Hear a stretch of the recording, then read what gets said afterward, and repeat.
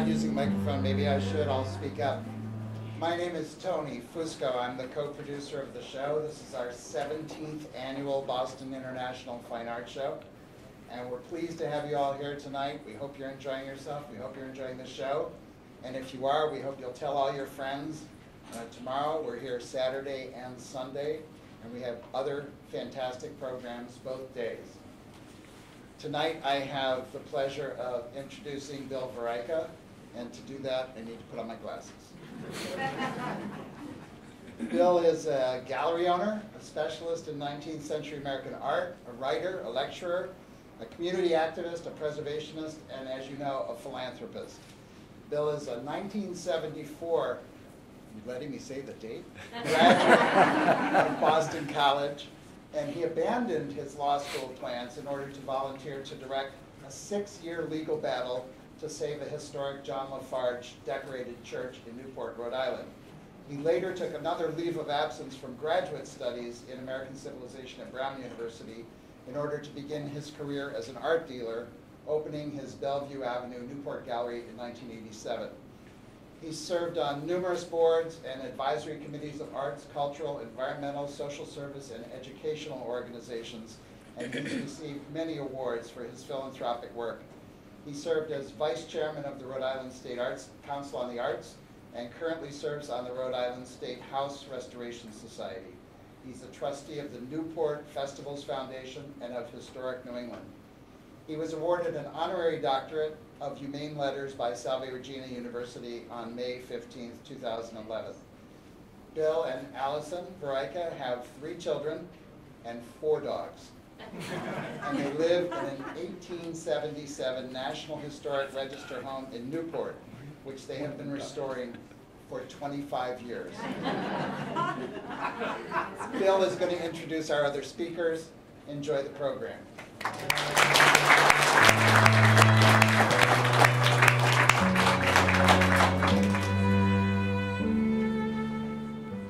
Thank you.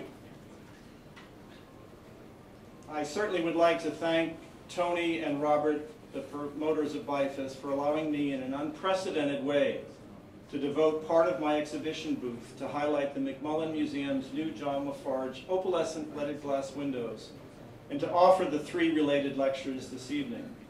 My mission is to use this weekend Arts Forum to accomplish 2 goals. First, to raise awareness about the activities of the McMullen Museum at Boston College at age 20, an important and vital Boston cultural institution referred to by the Wall Street Journal as the little museum that could, but not as well known as it should be, open and free to the public, and about which we will hear more later from Museum Director Nancy Netzer. And second, to raise some interest in and funding for the project to restore the LaFarge windows, a fascinating process about which we will learn more shortly from stained glass conservator Roberto Rosa. I would also like to join Tony in welcoming you all here tonight. I would like to acknowledge first several legendary Boston College people in attendance, 3 of my favorite Jesuits, the distinguished 25th President of BC, William P. Leahy, who has overseen unprecedented growth in the stature and financial strength of the 150-year-old university over his 17-year tenure, the former president, current chancellor of BC, and the father of the McMullen Museum, J. Donald Monin, and the BC vice president and special assistant to the president, who has been called the soul of the university, William B. Neenan.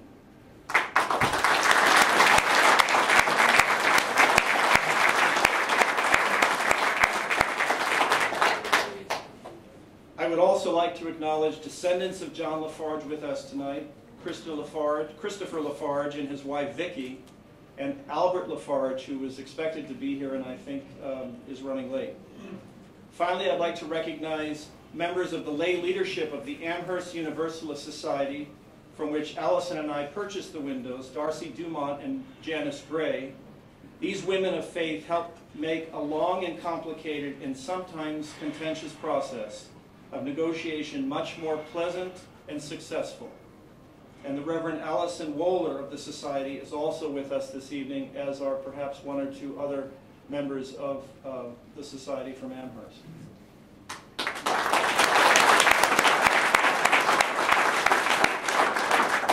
Over the next 20 minutes, I would like to present a brief snapshot of the life and art of one of the most important, influential, and interesting cultural figures of the 19th century in America, while weaving into that colorful chronicle the unique story of my own personal journey in search of John LaFarge.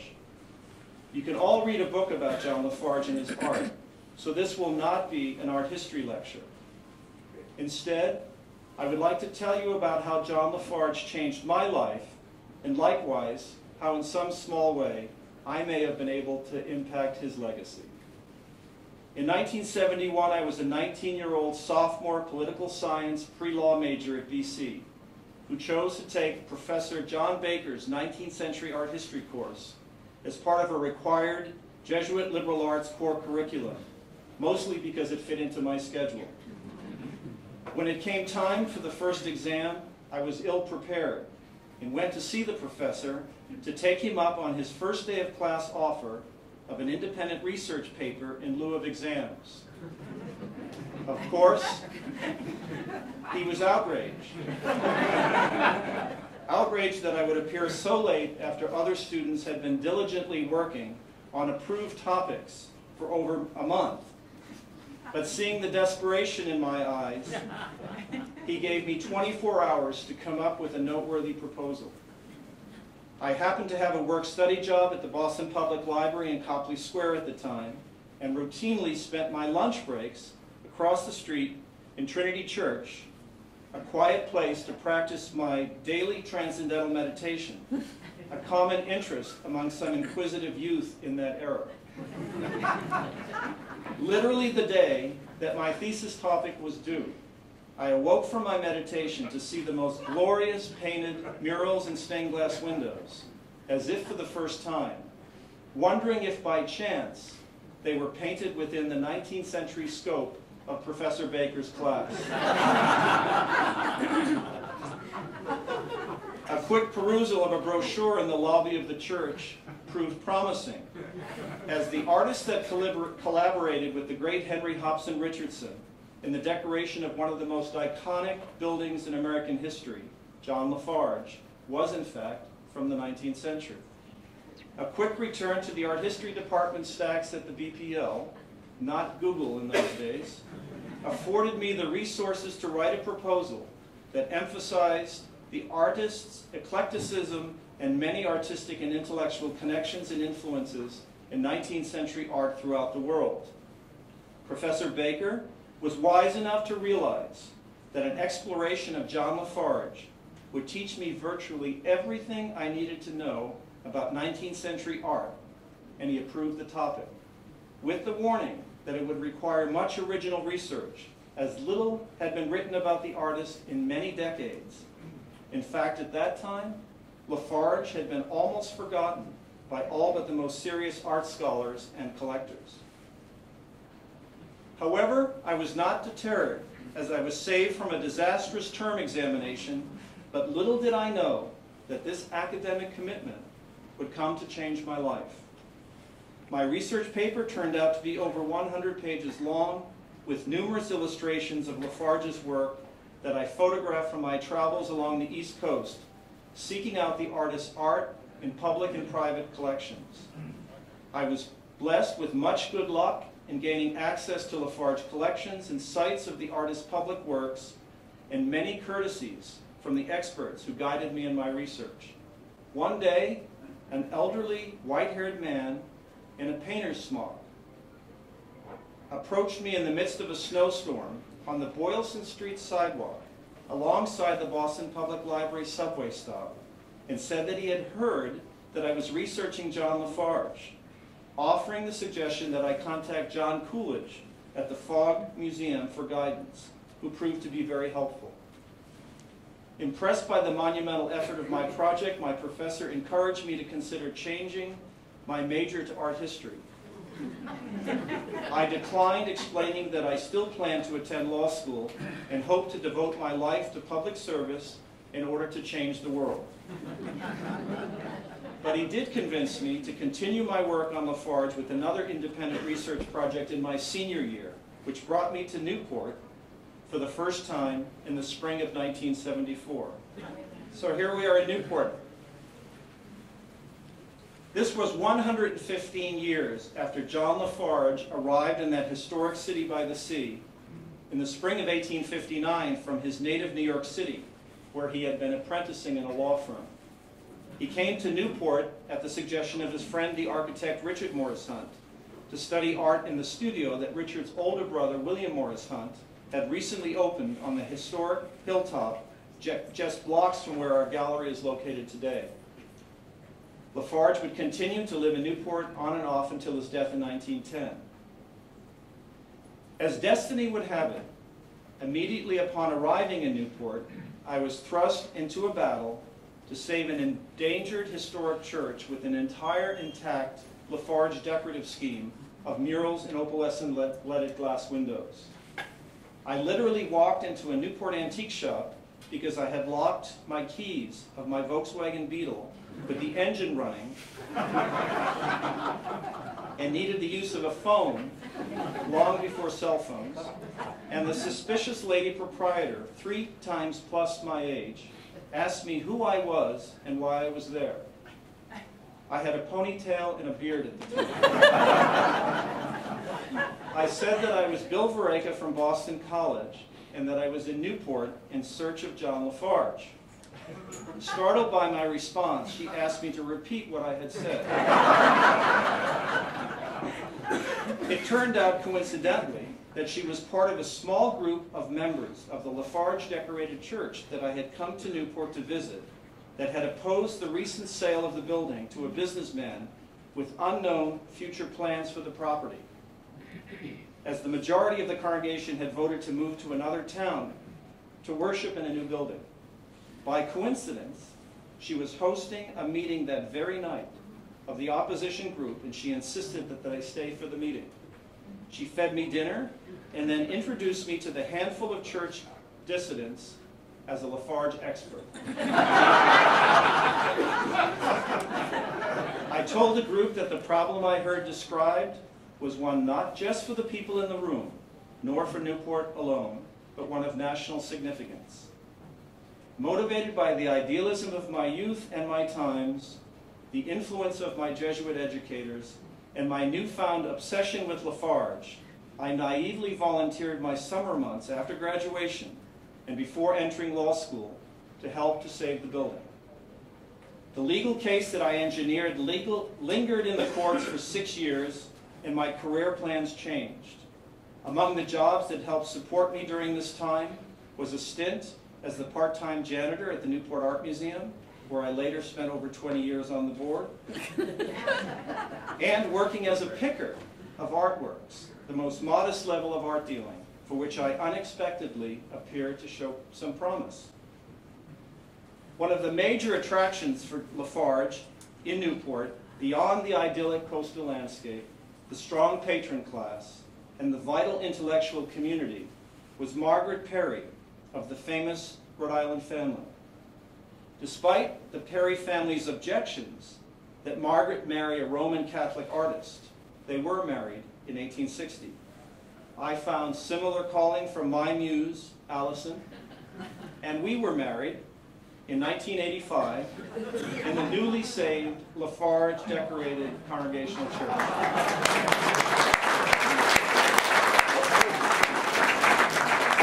The church where Allison had become moderator during the legal battle, and I, a Roman Catholic and graduate of a Jesuit university, served as a deacon. My strategy was to keep the nearly 300-year-old church institution alive as a rationale for saving the building. The struggle was arduous and often contentious. I faced threats of personal lawsuits and other recriminations, as I was labeled a carpetbagger and a troublemaker for my efforts to lead the crusade to save the building. Happily, a small congregation continues to worship today in the building, which was recently awarded prestigious national landmark status. Just last week, I attended a meeting at the church of preservationists from around the country to discuss ongoing preservation efforts and future adaptive uses for the church.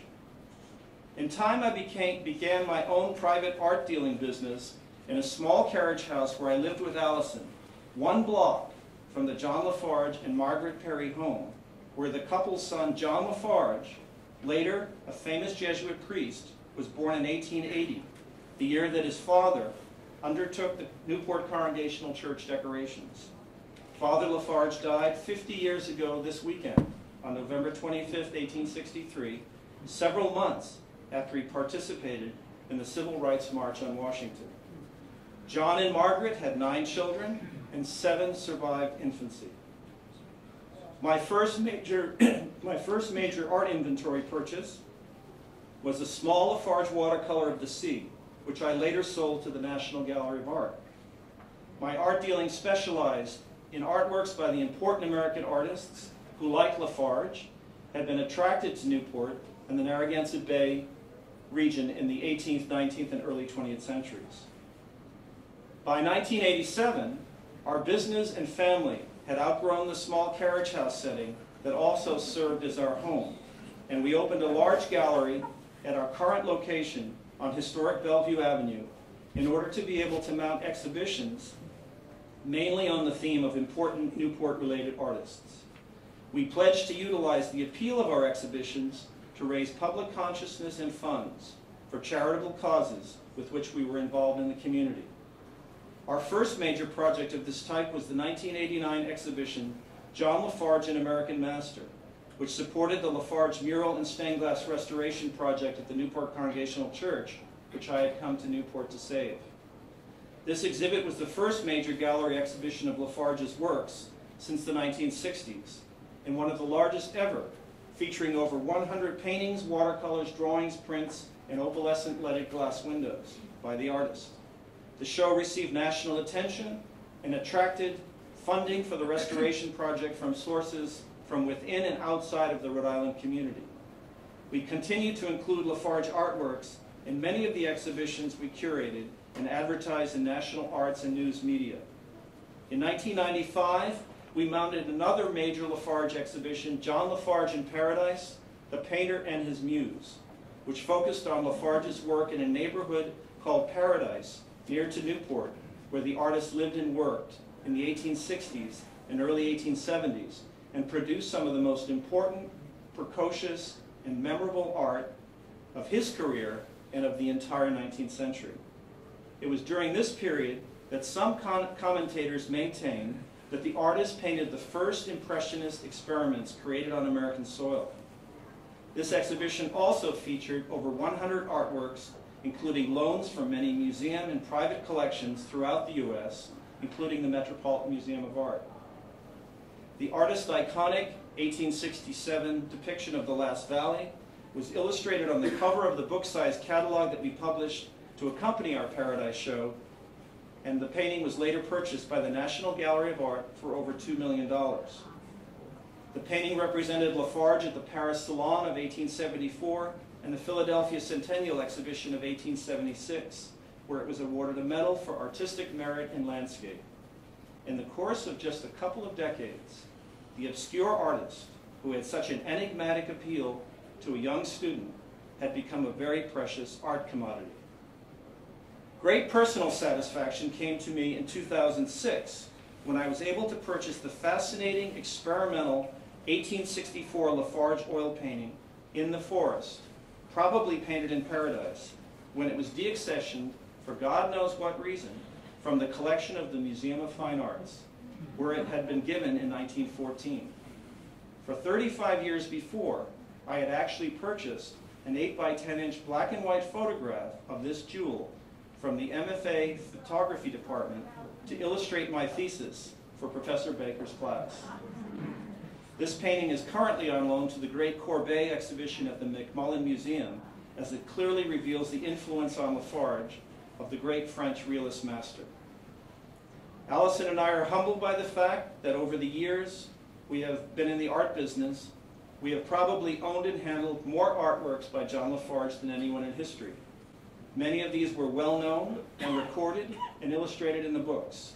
Others seem to mysteriously appear within my grasp by fate.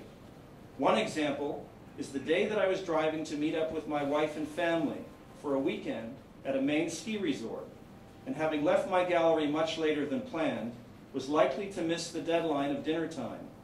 it would not be able to stop at any antique shops en route, one of my favorite pastimes. A snowstorm delayed my travel even further, but shortly after I left the highway and was speeding along a dark country road, I passed an antique shop that appeared open, with lights aglow. I jammed on the brakes and made a quick U-turn and ran to the front door, which was unlocked. I entered and confirmed with the attendant that she was still open, but just for a few minutes longer.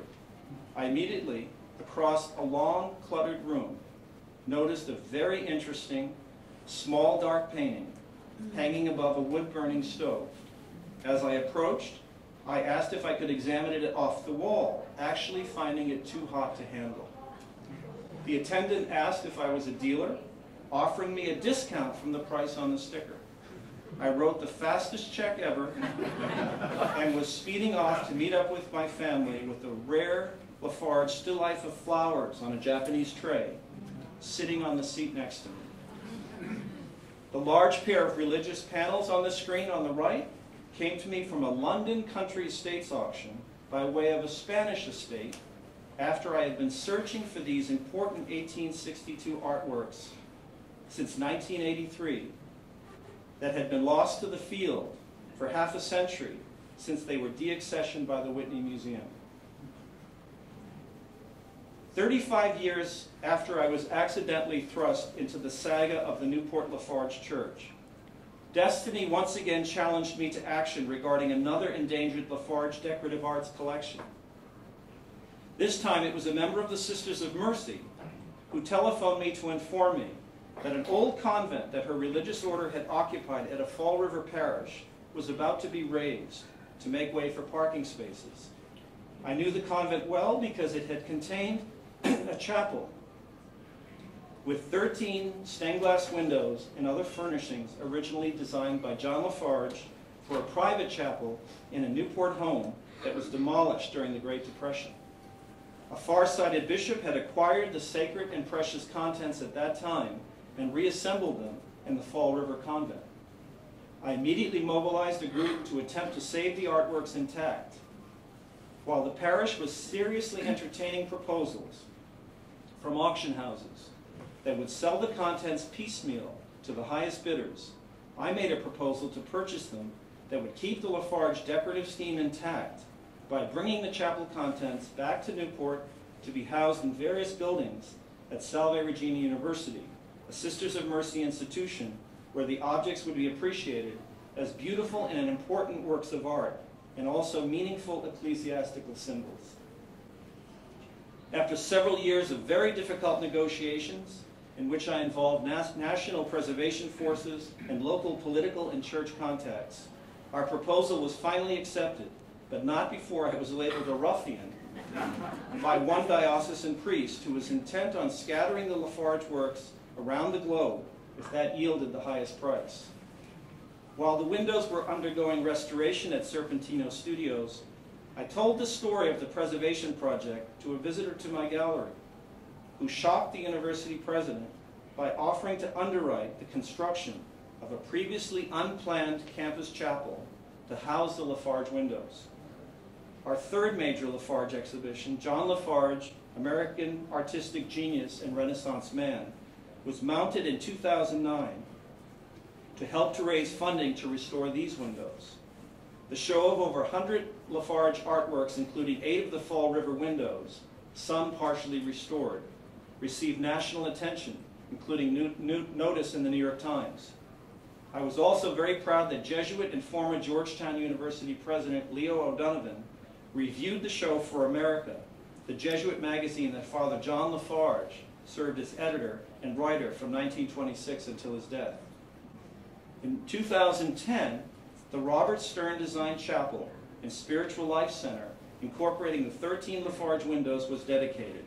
A wonderful example of how art and a preservation effort inspired a new building that will be utilized and appreciated by generations of students, scholars, and the public. Over a long career, John Lafarge made significant and often revolutionary contributions in many creative fields. Landscape painting,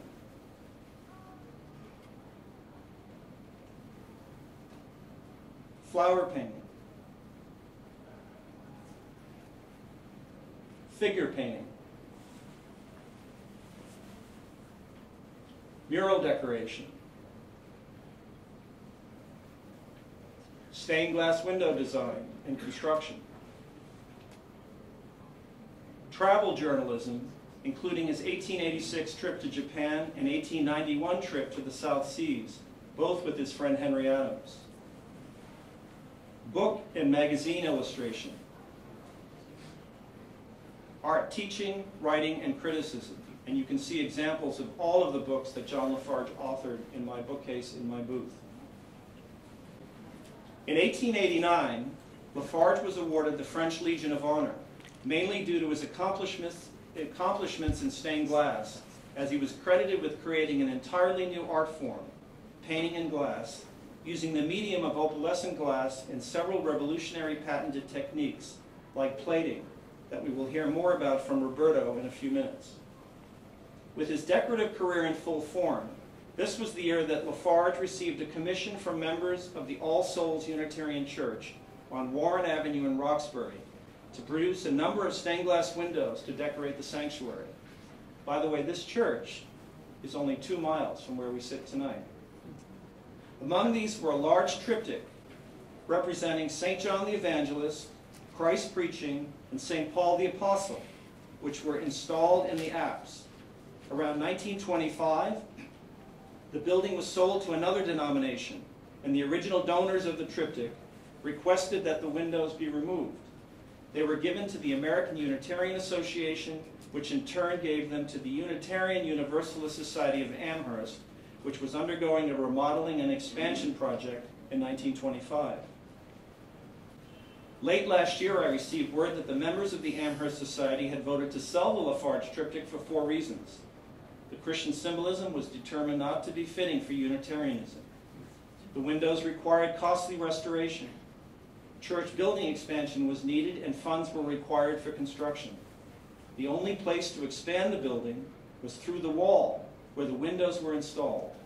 I was told that several auction houses were eager to receive the windows on consignment for sale. At least one proposal included the shocking recommendations that the scriptural inscriptions at the tops of the windows and that the memorial citations at the bottom should be removed to make the windows more appealing on the art market, and that the triptych be broken up with each window being offered for sale individually. In the case of déjà vu, and with great faith, as I did not have the financial means at hand, I responded with a proposal that Allison and I purchase the triptych and gift the windows intact to the McMullen Museum on its 20th anniversary and as part of the sesquicentennial celebration at Boston College. I knew that BC had been planning to build a new art museum space in the future and believed that the windows would be an appropriate permanent fixture in such a facility. My goal was to return the windows to Boston and to a Jesuit Catholic institution where the Christian symbolism would be meaningful. St. John was the great writer of Gospels, who is often symbolized by the eagle, also the BC mascot. Christ's preaching symbolizes the teaching mission of a Jesuit university. St. Paul was the great missionary. Our proposal was not accepted initially, as the lawyers on the board lobbied for any business resolution that was likely to produce the very highest price. But over time, the church leadership agreed to our terms, as it seemed like a very fitting outcome. In September, we donated the windows to BC, and they will be restored as the funds are raised to cover the costs. Once again, I was lucky to find myself in the right place at the right time. This experience and the others that I discuss are testament to the advice that John LaFarge's friend William James gives us all. The great use of life is to spend it for something that outlasts it. Thank you.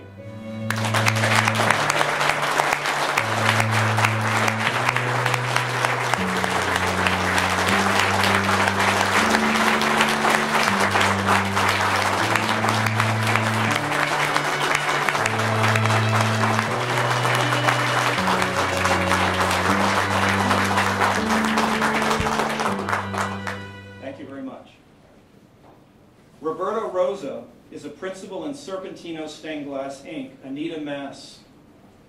Roberto's experience in the restoration field and his studies in art began in Rome, Italy, where he lived for 12 years.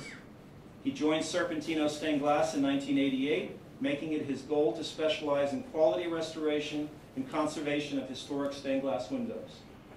Roberto continues to be hands-on on all of Serpentino's restoration projects. Roberto has restored numerous important windows in some of America's most prominent buildings, including the Massachusetts State House, Trinity Church, Church of the Covenant, Boston, the First Church of Christ Scientists, Boston, Houghton Chapel at Wellesley College, Boston College, the 16th Street Baptist Church in Birmingham, Alabama, Temple Emmanuel, New York City, St. Thomas Episcopal Church, New York City, Knott Memorial at Union College, and the Princeton University Chapel. In a project that I've already discussed, Roberto is the chief conservator for 13 opalescent glass windows at Salve Regina University in Newport, Rhode Island, by John Lafarge, his favorite stained glass artist. Roberto is a founding member of the American Glass Guild, an international organization dedicated to education. He's also a professional associate of the American Institute for Conservation of Historic and Artistic Works, a member of the National Trust for Historic Preservation, the Association for Preservation Technology, and the Boston Preservation Alliance. It gives me great personal pleasure to introduce Roberto, who will speak on conservative restoration, my relationship with John Lafarge, and his opalescent glass windows. Roberto.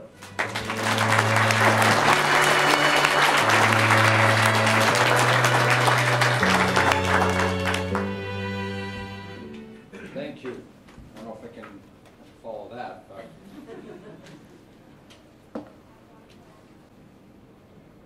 so as Bill said, my lecture will be more about what's involved in restoration of stained glass, and particularly John Lafarge, the challenges we find in restoring Lafarge windows, and our love and affection for John Lafarge and his artwork.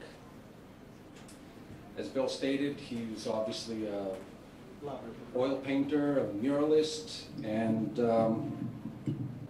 decorating some of America's most interesting and beautiful buildings, Trinity Church, Church of the Ascension in New York, to name just a couple. And later in life, I believe in his 40s, he got involved in stained glass, which actually gave him greater fame than his murals and oil painting.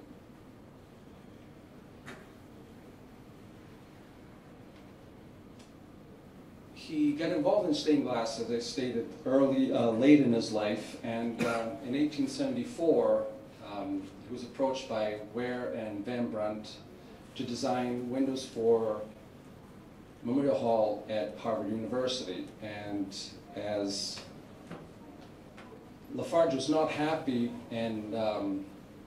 with the type of glass and materials that were available to him at the time, mainly pot metal glass, traditional materials and glass that had been used since medieval days, and that's all that he had available to him.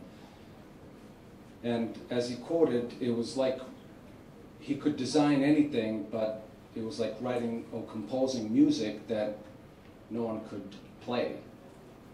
So he was unhappy with the results and with the glass that was available to him, so he, in a way, put it aside. This is the original sketch for the battle window at Memorial Hall, and it wasn't until really 1878 that he later, as he thought about, okay, if I'm not happy with the glass that I have available to me, I got to think of something else, and how am I going to create something that I really like? And interestingly enough, as he was decorating Trinity Church in Boston, the conditions were not perfect. The church was not, let's say, weather tight, and the openings of the windows were not enclosed, and so he got sick. And while he was in bed, recovering from a flu, there was a little and it's not this particular one, but something similar to this, a toilet or pillbox, or if you will, glassware, tableware made of opalescent glass, that just the way the sunlight hit that particular medicine bottle, that gave him the idea that perhaps there was some other material that he could use in stained glass. Opalescent glass had been used for centuries for bottles, glassware, tableware, but never in stained glass. But the way this, again, the way the light just hit the bottle, or the medicine bottle that was on his windowsill, just gave him the idea that perhaps there was something to it that he could use in stained glass. So he did approach local glass makers in New York, in Brooklyn, and after years of trial and error, he did install actually the window, one of the battle window at Memorial Hall at Harvard, and he was unhappy with the results, removed it at his own expense, and basically told him, I'm not happy with it, and when I come up with something different that I'm happy with and I like, I will come back and create it and install it. So this is the battle window that is currently at Memorial Hall, designed by Farge, which was probably one of his most prominent or biggest commission at the time, before he became really famous. So the difference, or the uniqueness of Lafarge windows versus the traditional stained glass windows, and I'm going to move the microphone if I can. I'll talk really loud. So this is your traditional stained glass window, and you'll see that this is one piece of glass with the flowers painted, with the details painted. The leaves are all hand painted, and it's basically one big piece of green glass. And that's how stained glass is typically made and traditionally made. One piece of green glass, and all the detail is painted, fired in a kiln for permanency of the paint. In a Lafarge window, this is a flower, and you can see that the petals of the flower are little tiny pieces of glass versus one big piece of glass, hand painted. The same with the leaves. They're not one big piece of glass, they're just individual tiny pieces of glass. So that is really the beauty and the difference between your traditional stained glass window and a Lafarge window, and what makes it really unique and more really realistic in a way. The movement of the leaves and the flowers. So these are one of his early opalescent glass windows at the Newport Congregational Church. Again, nothing fancy, just plain white opalescent glass, but yet very detailed and different than your typical traditional stained glass.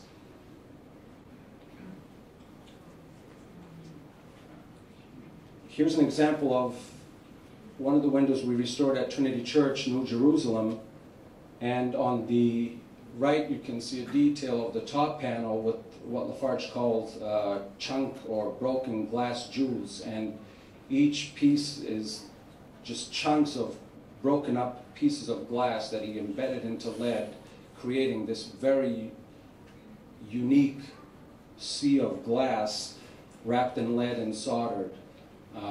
Obviously something very different and unusual at the time. In restoring Lafarge windows, we often, if not always, find different material he've used, different glass, different techniques. For the New Jerusalem window, let me just go back a little bit. Some of the columns in the background, which you can see a detail here, it's actually real alabaster. And it's not unusual in Lafarge windows to find unusual material, glass, ruby, emerald, different things. Another interesting and different approach of Lafarge glass, stained glass window fabrication is the layering or plating of the windows. Traditionally, stained glass windows, as I said earlier, it's one layer of glass, painted, fired. Lafarge developed this technique of layering or plating the windows 2, 3, 4, sometimes 5, sometimes 6 layers of glass, creating this very interesting and unique depth and three-dimensionality to a window. This is an example of one of the sections of New Jerusalem from Trinity, where you have 5 layers of glass. One of the issues somebody asked me earlier tonight as we were admiring the triptych outside in Bill's booth, what causes the windows to get dark over years? And it's mainly dirt, soot, candle smoke.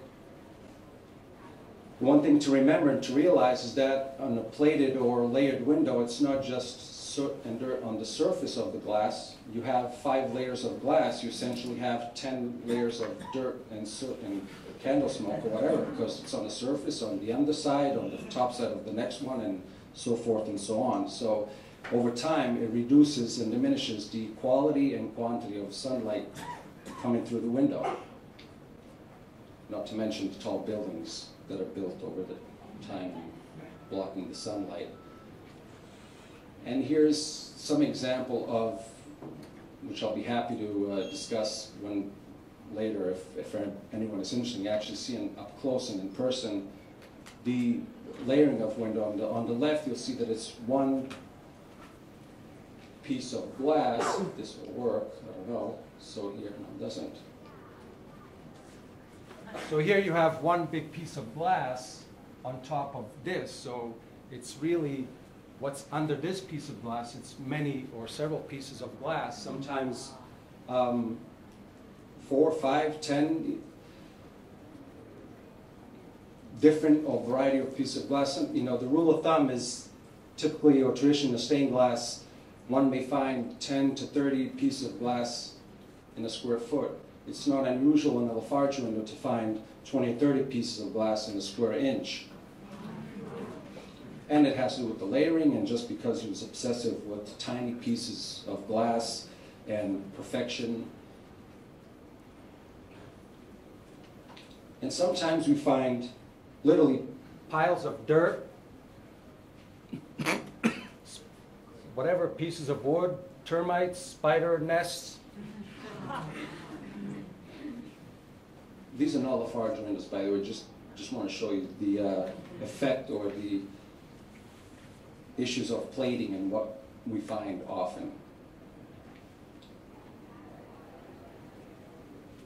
So in conservation, there's obviously challenges and issues, and this is an example of one of the windows from Sala Regina that Bill talked about earlier. We had the pleasure to restore. These are some of the ornamental windows, and previously these windows had been restored, and although in today's standard it's unorthodox and not good practice, you see these lead lines covering what are cracks over the glass.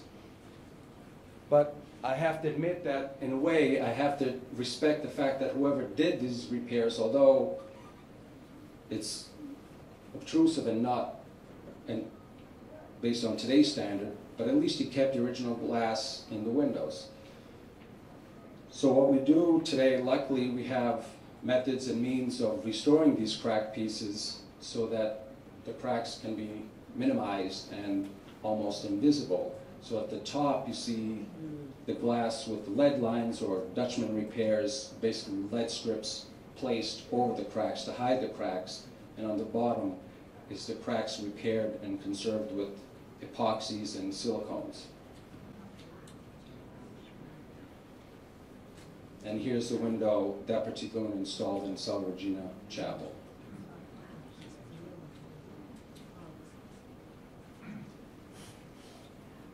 Our goal as conservators, at least our goal, speaking of our studio, is just that, conservation and restoration and maintaining as much as the original materials as possible. Many may think that glass is what really makes a window, and it's true, but on a Lafarge window, in a Lafarge window, it's not just a glass. It's really the lead lines that create the artistry in a window, in my opinion. So during the Salva Regina project, and all of our project really, but this was really a unique opportunity to conserve these 13 windows. And our goal from the beginning was to retain as much as the original lead as possible. And I'll never forget my first meeting with Sister Therese at Salva Regina, when I first met them, about my approach to restore these 13 windows. And I said, we should really try to keep all or as much as the original lead as possible. And she said to me, well, we've gotten 3 other proposals, and they're all saying that's not possible. But I stressed that it was really important to keep the lead, because in my opinion, again, that is part of the fabric of the window and the importance of the window. And after she visited our studio, and she was off to her next meeting to another studio, her assistant said, we really have to go because we have a meeting with the other studio in an hour. And she said, well, I'm calling it off. I've already made my decision. And I had to respect that, and I respected Sister Therese's involvement, and she was dedicated, and she knew what she wanted, and she was approachable and very educated throughout the whole project. So we were able to retain and keep probably 80% of the original lead in all of the windows at Salva Regina. And again here, hopefully you can hear me, you can sort of see the shinier lead is new, but everything else, the darker, let's say lead or strips of lead you see here, it's all original. All of this is original, all of this is original. We really were able to keep Most of the original lead, which was really what we intended to do, and we were happy that we were able to do that. Here's a close-up of some new lead with most of old lead.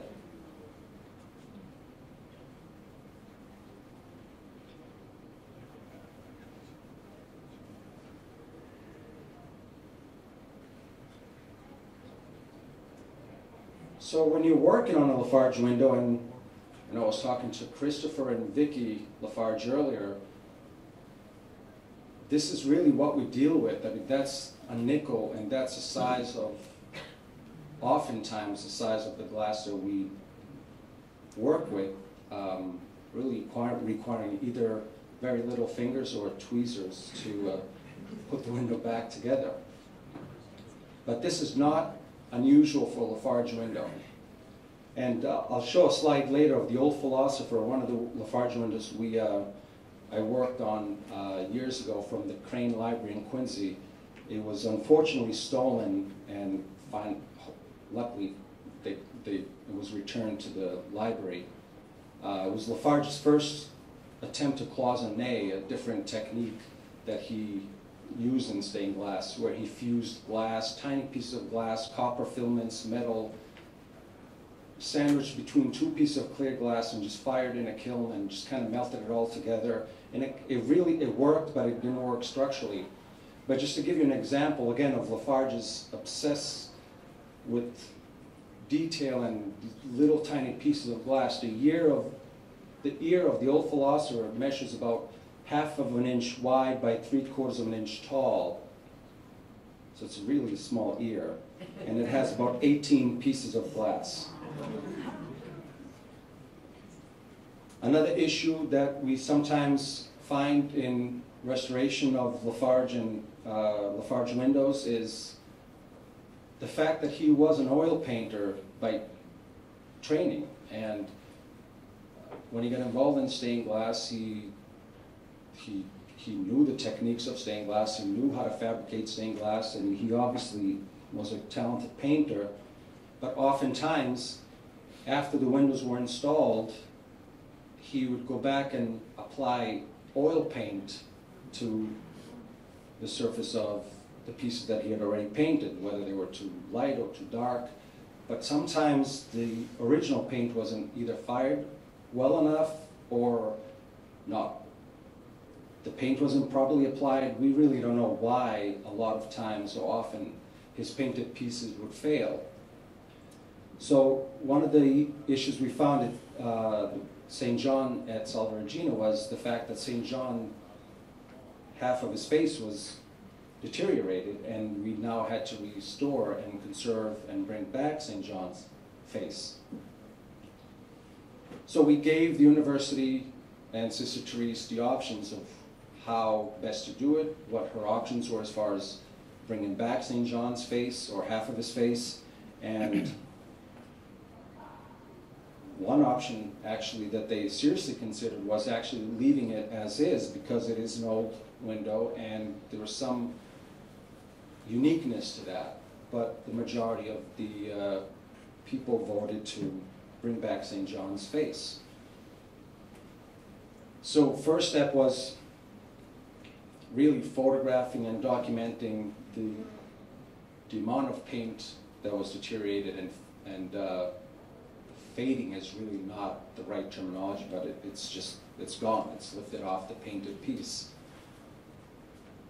The glass was brought to the MFA in Boston and tested by Dr. Newman at the MFA, and he determined that the paint that was stable and remained on the glass was fired, but the paint that had flaked off or had left the piece was actually oil paint.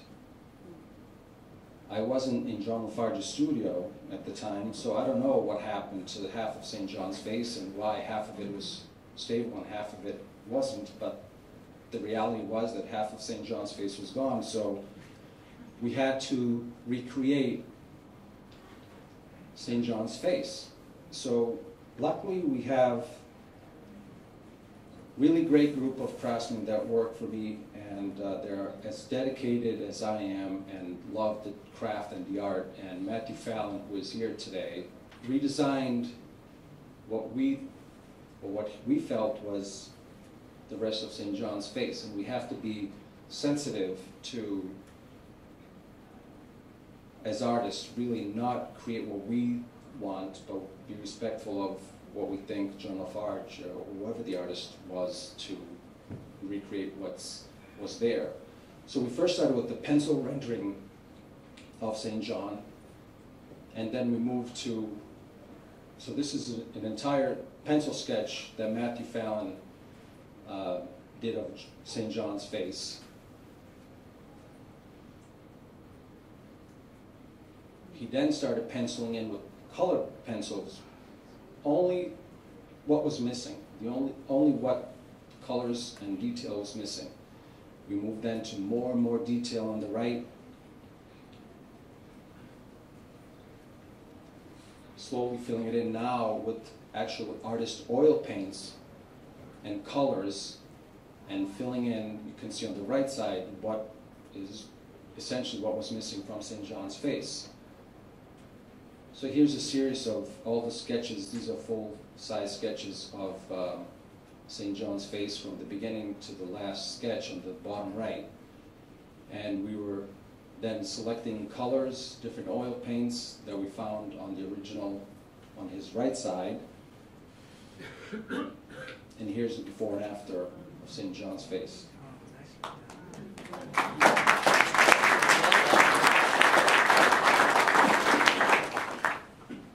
And here's St. Elizabeth, Sistine Madonna, and St. John installed in Salve Regina University today.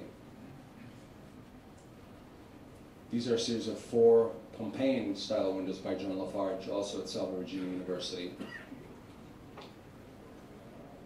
Some of the detail of one of these windows.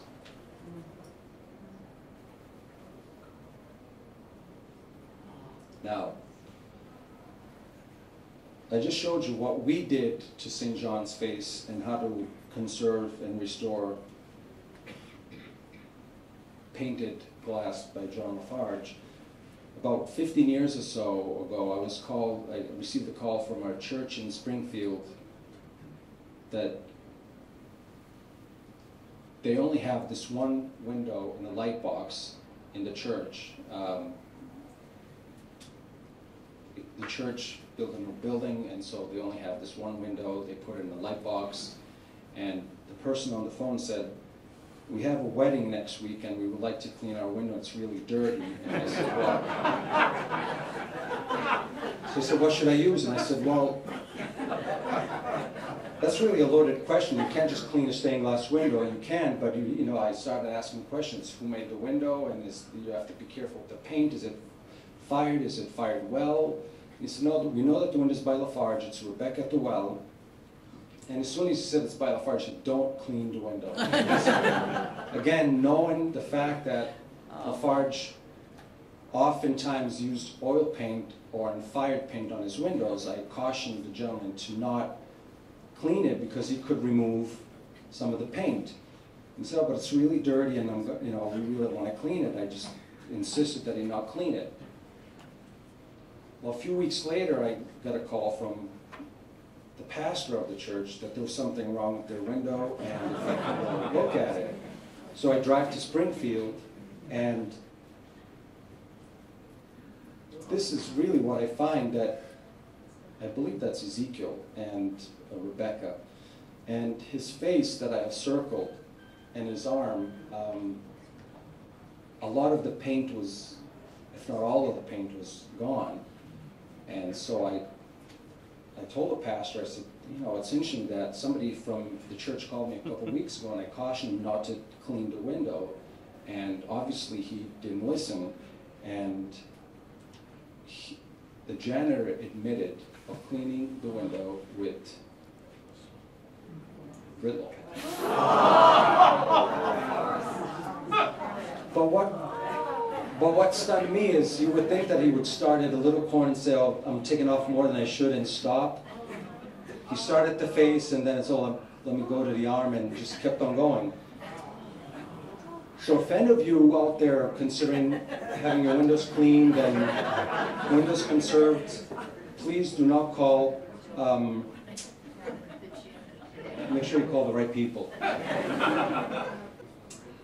So now, the windows that we are conserving now, that are on exhibit here at Bill Vareika's booth, again, challenging, interesting, monumental, in my opinion.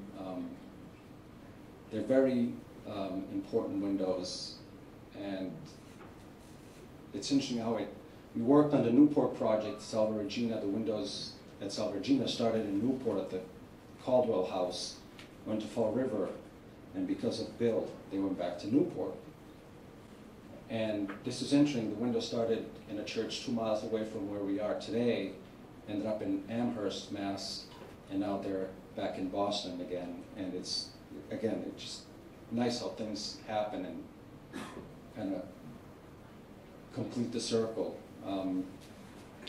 This is a photograph of Christ before restoration, and you'll see that there's the blue cabochons, glass, or the jewels, however you want to call it, in the background. You can see the lighter areas or spots, in this case, are jewels that were missing. But what's interesting to point out is the jewels, if you all go out and look at the actual windows, you can see that the jewels protrude out. They're actually maybe an inch or so in thickness. Behind the jewels, there's circled pieces of glass, cut. Some are blue, some are green, some are teal, and so they're all different shades of green and blue, and just give this very interesting glow.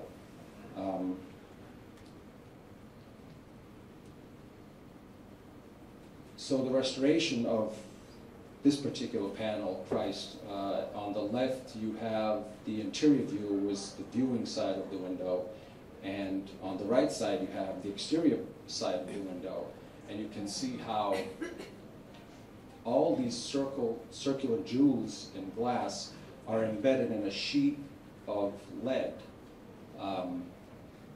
and the hands and the face of Christ are painted on this white opalescent glass, which makes it interesting when you are involved in restoration. Here you can see a little bit on the left side, the figure of the face of Christ is obviously soot and dirt streaked. It's a little bit obvious, but on the right side, where some of the jewels were missing, at some point somebody just stuck putty or epoxy into the holes to block the sunlight. So we have to recreate some of these missing jewels. And here's an example of, on the left side you have a green or teal piece of glass that's layered onto the jewel on the interior. Obvious lead deterioration, fatigue, cracks that we found that indicate that the lead needs to be replaced wherever necessary.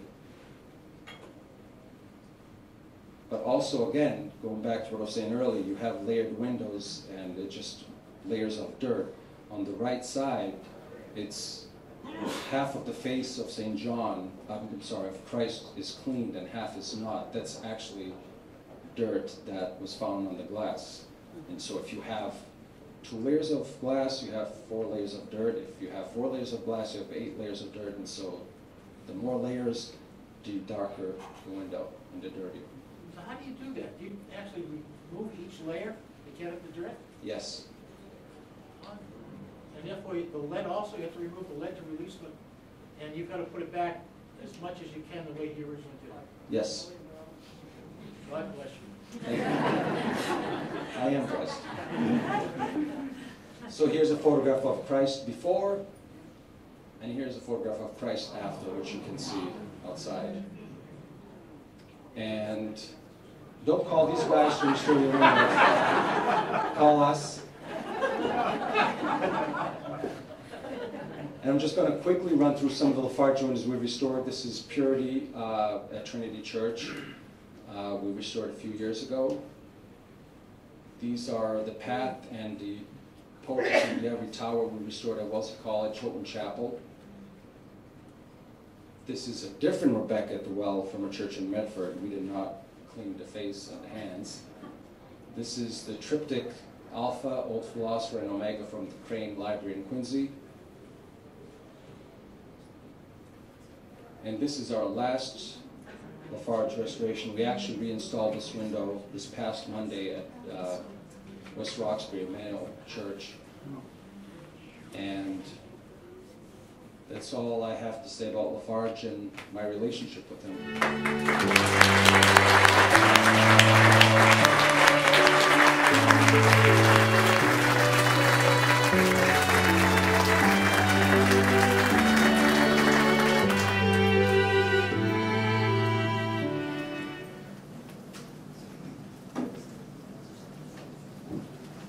Nancy Netzer received her BA from Connecticut College and her PhD from Harvard. She's a specialist in European medieval art and the history and philosophy of museums from the classical period to the present. She is professor of art history and director of the McMullen Museum at Boston College. Prior to coming to BC in 1990, Nancy worked with the medieval collection at the MFA for 7 years. Nancy has an extensive publications record on a variety of subjects in the arts. Most of the acclaim that the exhibitions and programs at the McMullen Museum has received over the past 20 years are due to Nancy's leadership, scholarship, and vision. It gives me great pleasure to introduce Nancy Netzer, who will speak about the McMullen Museum at age 20.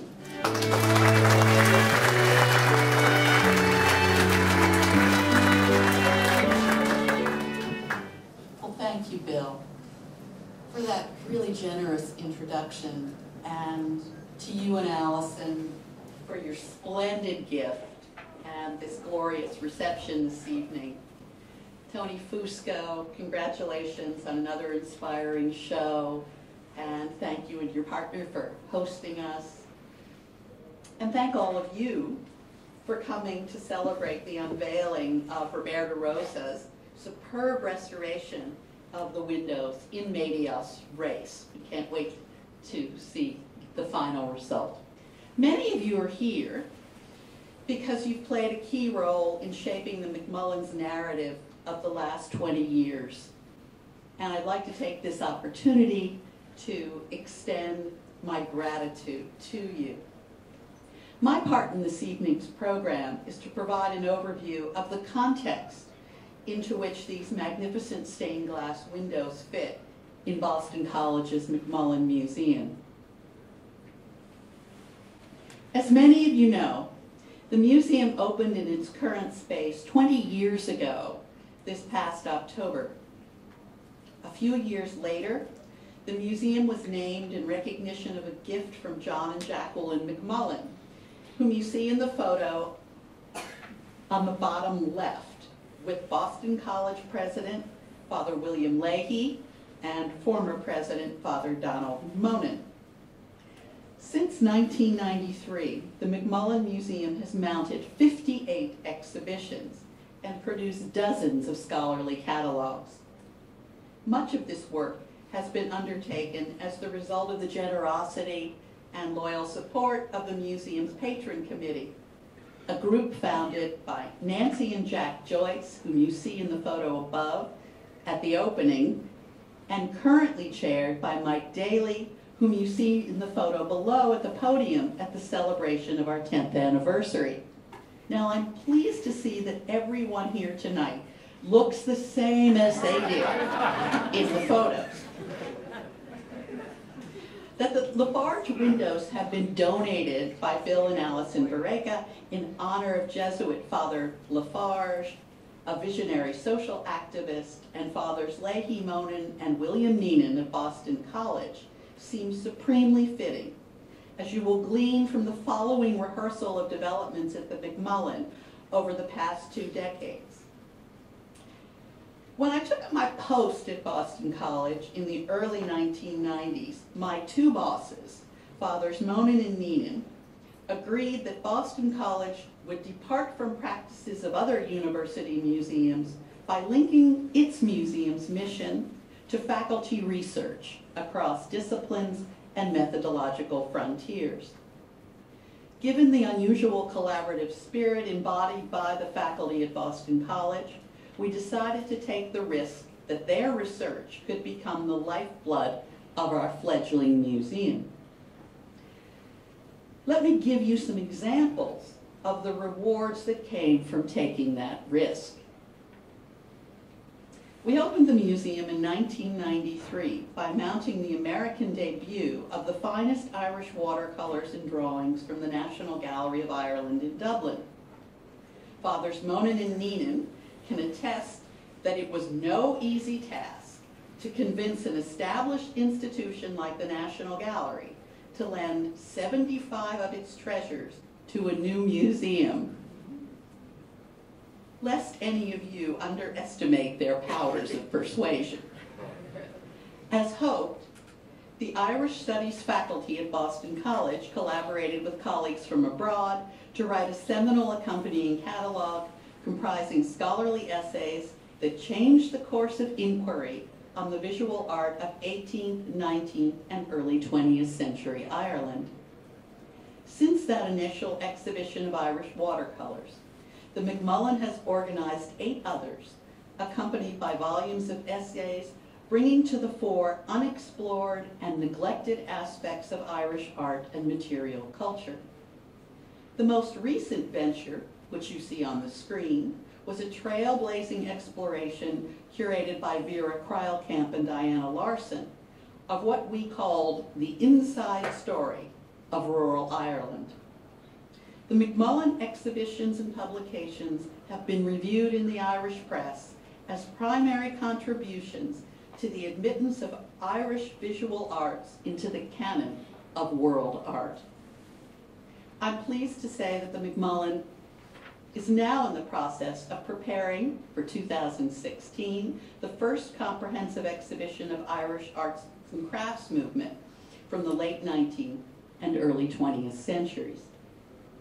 Since 1995, Boston College's large and renowned faculty in medieval studies has organized several innovative exhibitions with spectacular medieval objects from around the world, analyzing novel questions like how these objects embody the idea of memory, how the messages these objects convey to viewers has changed over the course of hundreds of years as their location and as the objects themselves were fragmented, and how their dialogue with viewers blurred the line between the sacred and the secular. As the years progressed, several institutions eager to benefit from the expertise of our faculty have formed partnerships with the McMullen. Such collaborations allowed us to bring to Boston for the first time the unparalleled treasures from the Rockefeller collection at Asia Society in New York.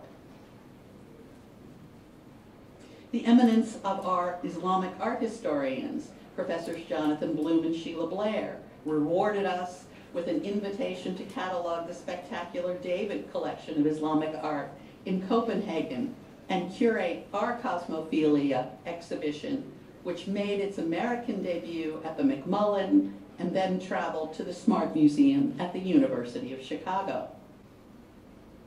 Partnership with the 300-year-old Royal Society of Antiquaries of London and the Yale Center for British Art allowed us to unite 150 treasures from both institutions, first at the McMullen and then at the Yale Center, including a 1225 version of Magna Carta, which you see in the case at the lower right. Another Yale museum, the University Art Gallery, approached Boston College classics professor Gail Hoffman to collaborate on organizing an exhibition of Yale's archaeological material from excavations at the late antique, early Christian site of Dura Europos in modern Syria, which is probably sadly destroyed now.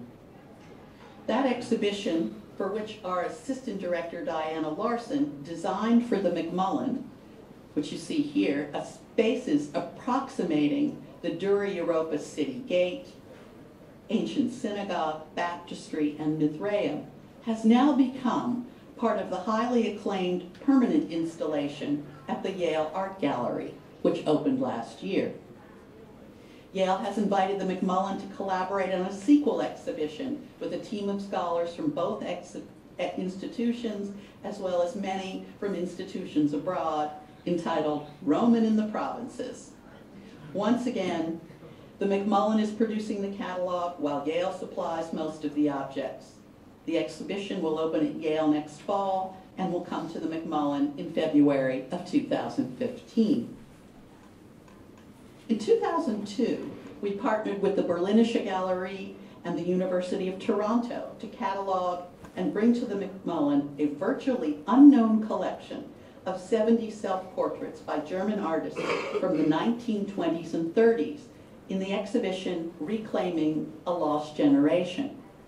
The works on paper survived because they were smuggled out of Germany at the bottom of a suitcase on the eve of the Holocaust by their owner Sigbert Feldberg.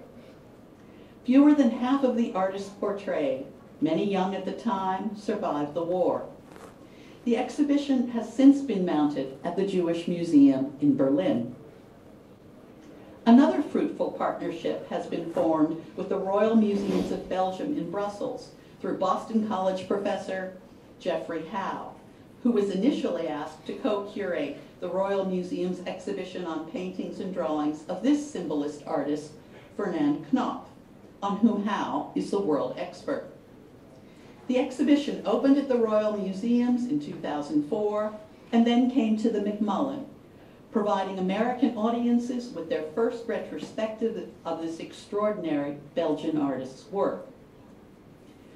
Geoffrey Howe has collaborated again with the Royal Museum on our current exhibition, Courbet Mapping Realism. And President Leahy was barely in his office 20 minutes when he gave Jeff Howe and me an enthusiastic go-ahead to pursue one of our most visited exhibitions, Edvard Munch, Psyche, Symbol, and Expression. The exhibition brought together Munch's works from various collections in Norway and the United States, subjecting them to the new research by a team of scholars from various disciplines. Now Geoffrey Howe is assembling another team of scholars to organize an exhibition for 2015 on none other than John Lafarge, for which our new windows will serve as a centerpiece. The McMullen has mounted several other interdisciplinary explorations of individual artists like Roberto Matta. Our exhibition, Mata, Making the Invisible Visible, was curated by a team of scholars headed by Boston College theology and Spanish professors Roberto and Elizabeth Goizueta. And these two are curating another pioneering retrospective, this one on the Cuban surrealist Wilfredo Lam, that will open at the McMullen this coming September and then travel to the High Museum in Atlanta. Professor Stephen Schlosser, a Jesuit historian of modern France, who had been one of the few scholars permitted to study the archives of Georges Rouault, put together a team to rethink the artist's oeuvre and to mount for the McMullen in 2008, the largest exhibition of this artist's work since that at the Museum of Modern Art in New York in the 1950s. Professor Schlosser also has the distinction of editing the museum's heaviest catalog, comprising over 600 pages. Reviews claimed that the project revolutionized understanding of this artist. And just last fall, philosophy professor John Salas put together a team of philosophers and art historians to mount, in collaboration with the Centrum Paul Klee in Bern, the first exhibition to explore Klee's philosophical vision. And how could I fail to mention the McMullen exhibition of 1999, Saints and Sinners, co-curated by a team of scholars headed by BC's professor of Italian, Franco Mormondo, in which Caravaggio's Taking of Christ, discovered in the Jesuits' Dublin residence, made its debut. Last spring, the McMullen assembled another group of scholars from around the globe to mount an exhibition examining the university's Jesuit heritage. Portugal, Jesuits, and Japan brought together exquisite works from public and private collections in Portugal and America to explore the exchange of objects, styles, and ideas facilitated by Portuguese trade ships moving between Europe and Asia in the 16th and 17th centuries. I could go on, but fortunately for you, time only permits a sampling of our 58 exhibitions. All of these exhibitions live on through their catalogs, currently designed and edited in-house at the McMullen by Assistant Director John McCoy and Publications Manager Kate Schugert, respectively. And on our websites, and we trust, through the memories of the hundreds of thousands of visitors that have seen them. It's especially heartening that a large percentage of any university museum audience is young. With any luck, our expansion of the art historical canon and introduction of new interpretations from multiple perspectives will have a lasting impact on the next generation of museum goers. So that provides some of the highlights of the McMullen at 20. We look forward to many more exhibitions now in the works. And as the result of a generous pledge from the McMullen Foundation, the university has plans to present to the City of Boston for their review and planning permission drawings to expand the McMullen's facilities in an exciting new location on the BC Brighton campus, the former Cardinals residence at 2101 Commonwealth Avenue. Here are a few of the architect's preliminary renderings of how that facility might look. The plans call for a new entrance building, academic conference rooms on the first floor of the old residence, and exhibition galleries on the second and third floors. If you look carefully, you will see that the Farge windows feature prominently in the new glass entrance hall. They will stand as an ever-present reminder of Allison and Bill Vareika and Fathers Leahy, Monin, Neenan, and Lafarge, who, as you've heard in brief, did so much to start what the Wall Street Journal dubbed the little museum that could, on this journey that made it so much more than a sum of its parts. Thank you all for listening.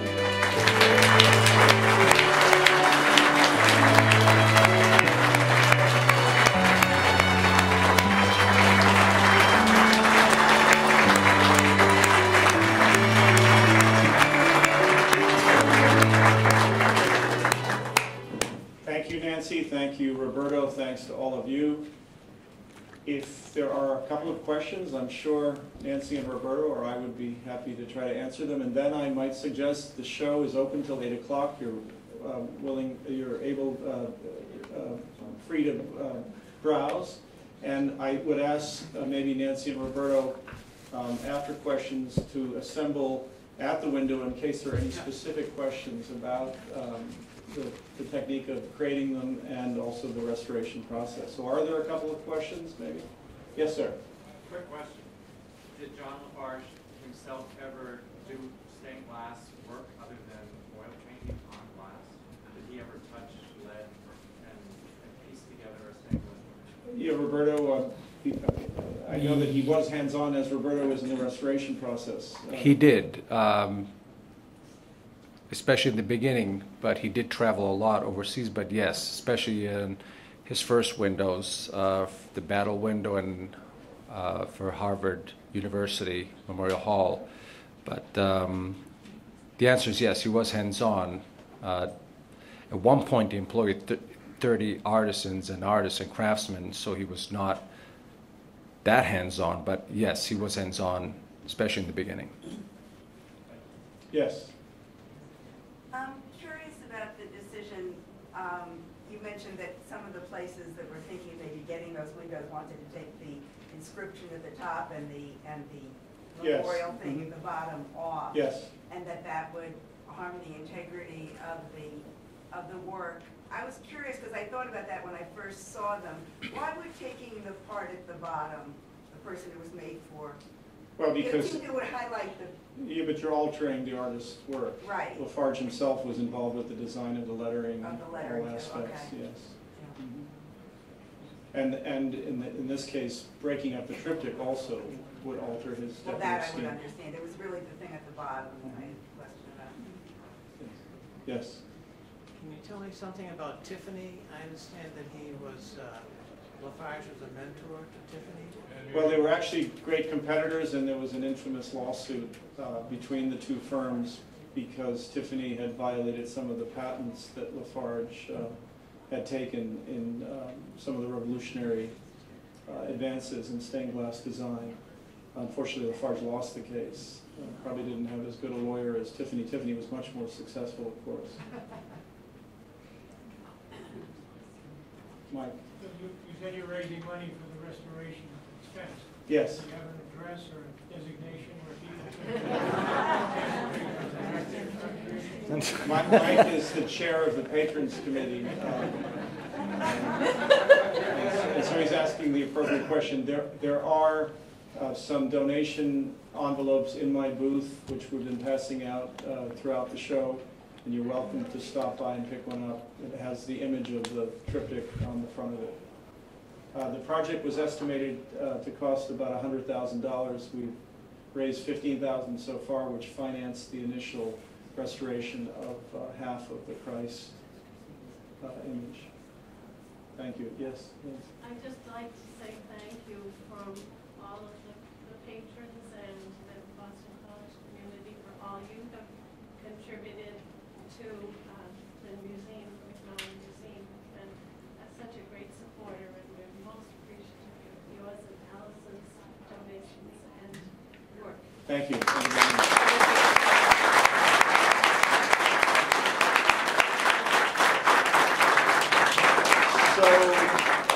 I'll turn it over to Tony, but the show's open till 8. You're welcome to browse, and then maybe Nancy and Roberto and I will go down to the windows in case there's some specific questions. Yes? That's exactly what I was going to say. The show is open until 8 o'clock. And outside, you'll find copies of this American Fine Art magazine, which had a wonderful full feature on the windows. There are copies out there for you. Thank you.